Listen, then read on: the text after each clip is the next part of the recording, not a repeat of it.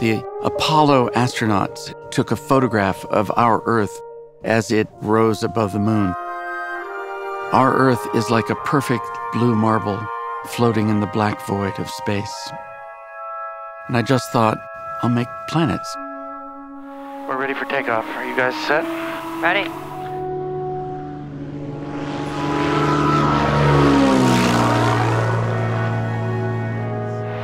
I'd love to see different geology and floodplains and desert. It takes me away. I'd love to explore. When somebody holds one of my planets in their hands, I want you to imagine what it might be like to crawl into that little world and to orbit around it, and to imagine what life might be like there. But I don't want you to find out everything about it at first glance.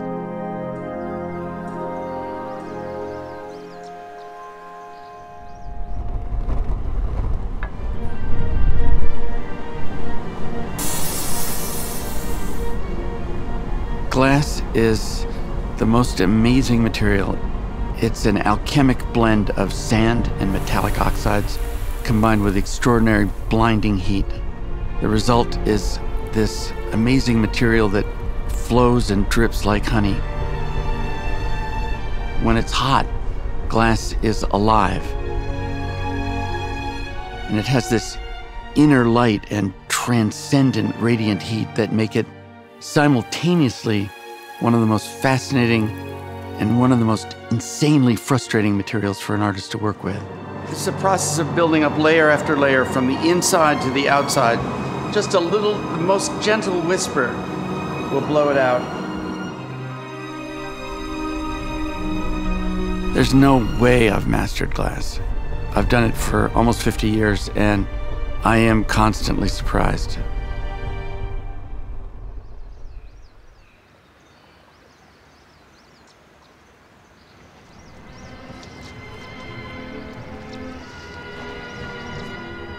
I decided to start hiding my planets because I was digging around in the flower beds in the fall, and I found several handmade marbles. They were just as bright and beautiful as the day they went missing, when kids probably were called in for supper maybe 70 or 80 years before. They sort of transcend age and religion and culture. Maybe they can transcend time. The planet that I hide now will be just as fascinating to somebody 50 years or 500 years from now. As I began to travel, I always put a couple of planets in my bag with me. And actually, if you go to my website, you can propose a place where you'd like to hide an infinity planet. And people have sent back wonderful photos of places that bin, places that put planets. I like the idea that it's a gift. I like the idea that maybe it will be found and somebody will wonder what it is. There are at least 3,000 or more planets hidden around the world. Some of them are in truly exotic and hard-to-reach areas, and some of them are in totally mundane places where you might just see them walking along and looking down at an old tree